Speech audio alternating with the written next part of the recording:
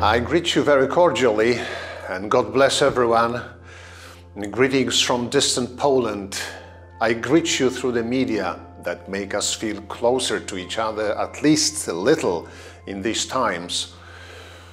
I greet you in a difficult time for all of us. Still, we are affected by the global coronavirus pandemic. St. Paul say that human life is a battle, a spiritual battle. And we say on various occasions, what a troubled time we live in. Or, I have some anxiety in my heart, in my life. Life itself gives us a lot of anxiety and worry, and now everything we experience is within a pandemic. There are situations in life which we are very, very afraid of, more perhaps than the COVID-19. Maybe we are very afraid of diseases in our family, death, losing job, that children when they grow up will turn away from us, leave us for years, or somehow they will not manage their lives. Fear about loved ones, thoughts about losing them paralyze us. That's why there is a saying that we repeat, anxiety can eat us up, fear can eat us up. In experiencing our fears and various anxieties, we are looking for help, for any solutions. But we can't find anything that really helps. We try to cope and have very different ways of dealing with anxiety, stress, and intrusive thoughts. We take supplements, CBD oil, sometimes stronger drugs. We play sports, we go shopping, take a walk, go to the beach, swim, play, sunbathe. We are habitually sitting on the phone to talk to someone about it.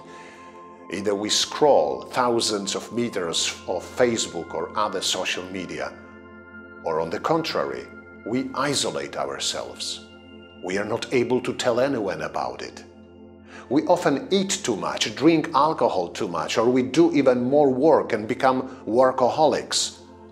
We try everything to get inner peace.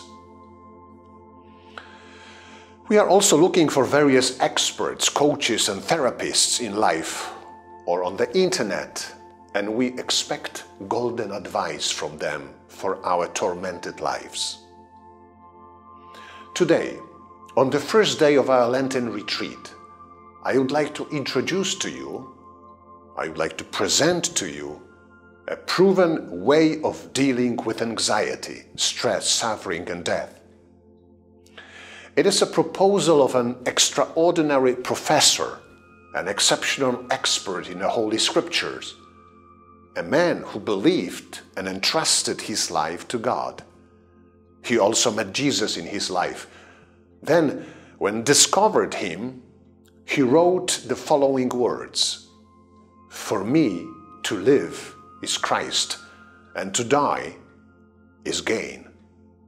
Or other of his words, "I consider everything to be a loss, so that I may only know Jesus Christ and Him crucified." Who is it? That's St. Paul. Why we want to learn from him how to keep peace in our hearts? Why from him? Because from his letters we learn that he endured many different physical, emotional and spiritual sufferings. Hunger, imprisonment, shipwrecks, betrayals. He experienced different kind of suffering in his life. In the letter to the Corinthians, Paul writes about a lot of difficulties, trials which he experienced. And these are his words. "We do not want you to be uninformed, brothers and sisters, about the troubles we experienced in the province of Asia. We were under great pressure, far beyond our ability to endure, so that we despaired of life itself. Indeed, we felt we had received the sentence of death. But this happened that we might not rely on ourselves, but on God, who raises the dead. St. Paul was a wise and very eloquent apostle of Christ, outstanding, great and strong. But he was also an apostle of great suffering. And in all this, he always kept great peace and balance. I would like to propose for our Lenten retreat that from St. Paul we will learn how to achieve peace of heart, peace in troubled times, peace in our crazy, fast, and tense lives. However, to understand the peace of St. Paul and to learn from him, let's put his sufferings in order.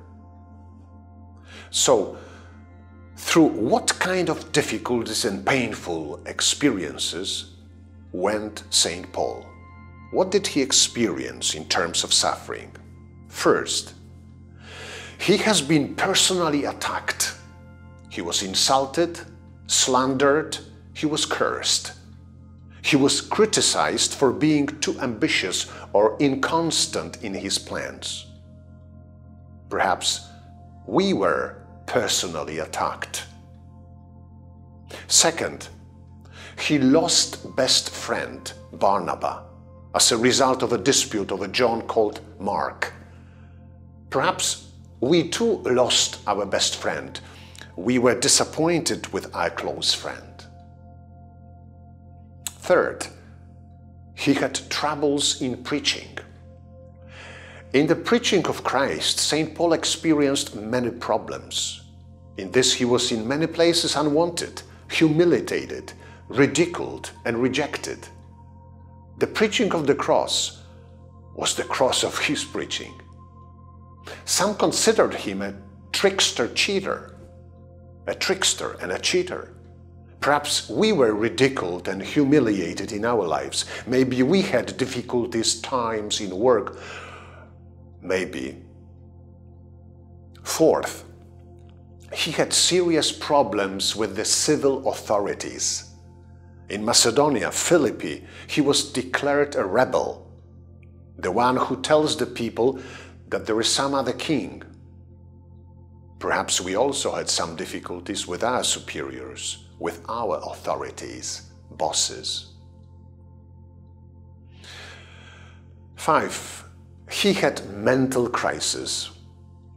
Especially in the beginning of his activity, he had times when he was heartbroken and convinced that the problems were beyond him and that there is no longer any hope for a better tomorrow. Maybe we've had some moments of depression in our lives as well. Maybe we experience that our problems and difficulties overwhelm us. 6. He has been physically attacked, stoned, scourged on various occasions. Perhaps we were physically attacked as well, beaten up physically, psychologically. 7. St. Paul has suffered due to lack of convenience. He has suffered from cold, nakedness, storms, hunger, thirst, robber attacks, etc. Perhaps we too have experienced or are experiencing some discomfort and inconveniences. 8. Paul has been cheated. He suffered a lot from betrayals, the intrigues of false brothers, with whom he ate, celebrated the breaking of bread. They were spying on him. They reported him. Maybe we have been betrayed. Maybe we feel or felt cheated. So we can ask, how did Paul deal with all of this? How did he deal with such great and numerous sufferings? Looking at St. Paul, we can learn how to cope with our life and with our difficulties today? The Apostle Paul answers these questions in his epistles. And first of all, he received peace from God. That's very important. He received peace from God.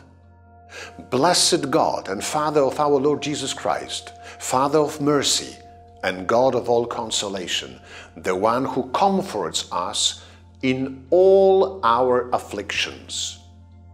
He wrote that in letters to the Corinthians, the second letters to the Corinthians, chapter 1, verses 3 to 4. Paul is aware that real peace and comfort in any situation, in all situations, can come only from God. And secondly, Paul had learned peace of God. He learned peace of God.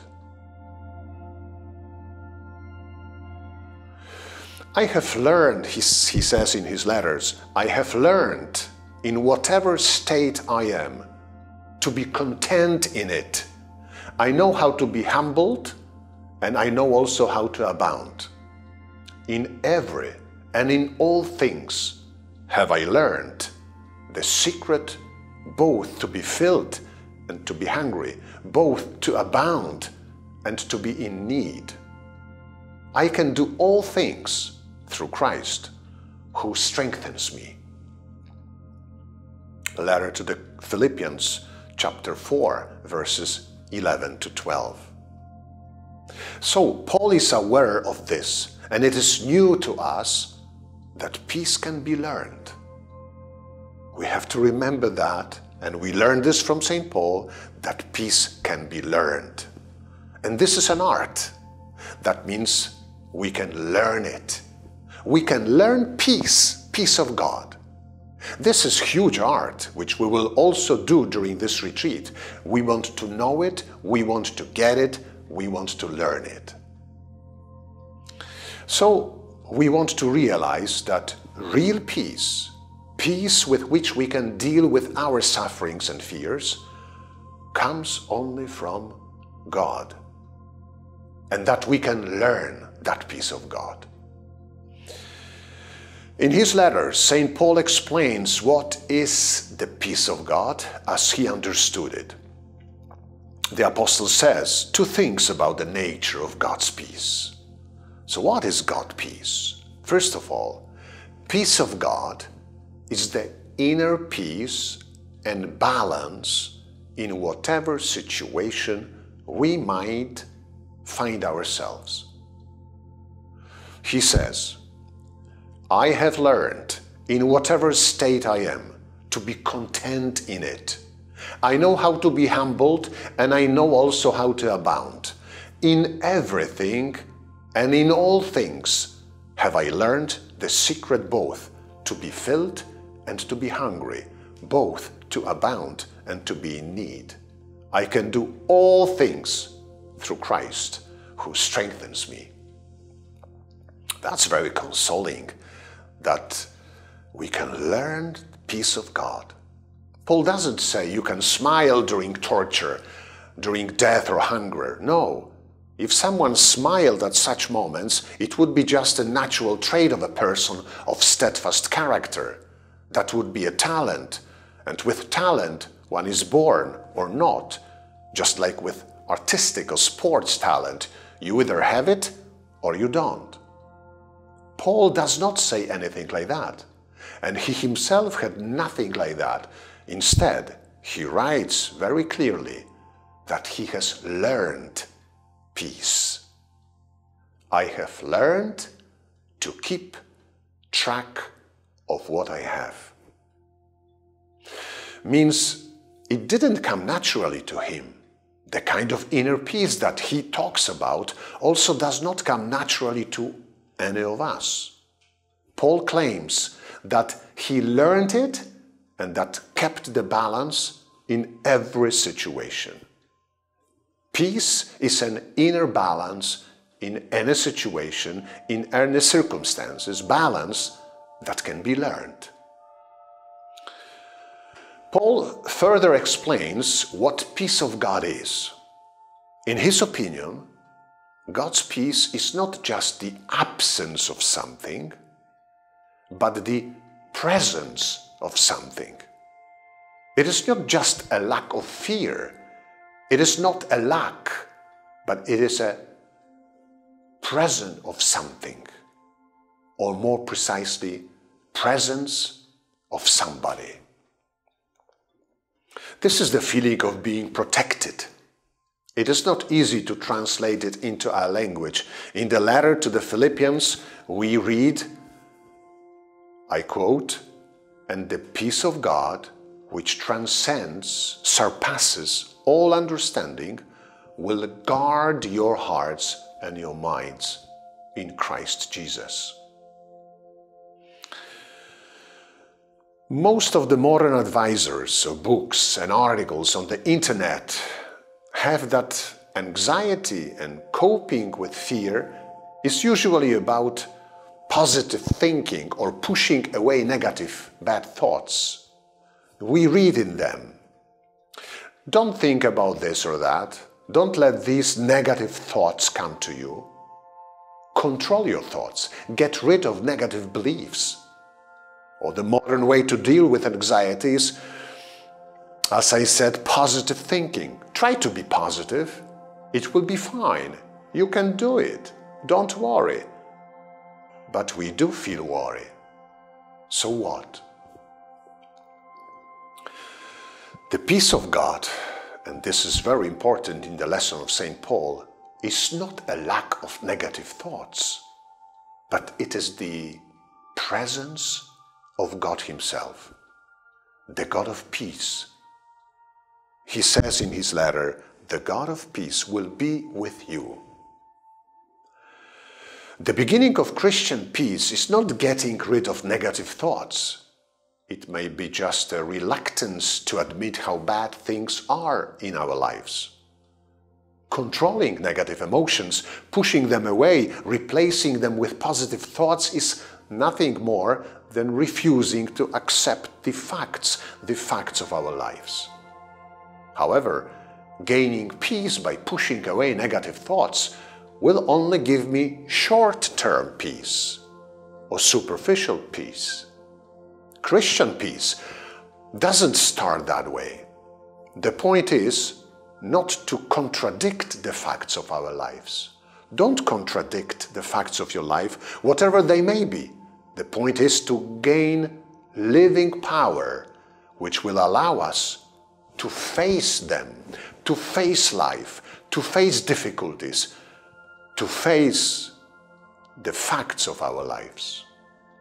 It is about gaining the power that will allow us to rise above the difficulties, above these facts of our lives, and go through them. As Psalm 23rd, chapter 4, or verse 4, teaches us, "Even though I walk through the valley of the shadow of death, I fear no evil, for you are with me." Peace of God. It's not a lack of bad thoughts, it's a presence of God. Many believers have experienced God's peace. For these people, God's peace is not positive thinking or willpower, but the feeling that whatever will happen, in the end, everything will be fine, even if nothing is right at this very moment in your life. Many people achieve this kind of peace only in tragic situations, often in the valley of the shadow of death. Difficulties, strong difficulties. Within them, people learn how to have peace. Many of you, or all of you, were on the seashore during the storm, and you have seen the waves crashing against the rocky coast. Sometimes the waves are so high that they cover coastal rocks, and you might think, this is the end of this rock. But when the water recedes, the rock is still there. The rock didn't move even an inch. This is what a person who feels at peace is like. A peace that surpasses all understanding. No matter what fate throws against him or her, they know that they would not lose the ground under their feet. All the storms of life could not break them. And as they claim, this is not their natural talent, only their natural strength, a skill, but the skill that they can learn. Attention, each one of us can learn such peace. This is the nature of Christian peace, that it can be learned. It is an inner peace and balance, but also the awareness of God's presence in my life and a sense of His protection that surpasses almost all concepts. But there is a good question: how can we learn peace of God? How can we experience it? We can learn it through 3 exercises that I will propose in our Lenten retreats this year. The first is training in thinking. Second exercise is training in thanksgiving, thanksgiving to God. And the third one is training in love, is putting love, our loves in lives, in order. About that, about the first exercise, we will talk tomorrow in our next meeting. Thank you for your listening today. May God bless you and all your families and friends, and see you at the next conference. Amen.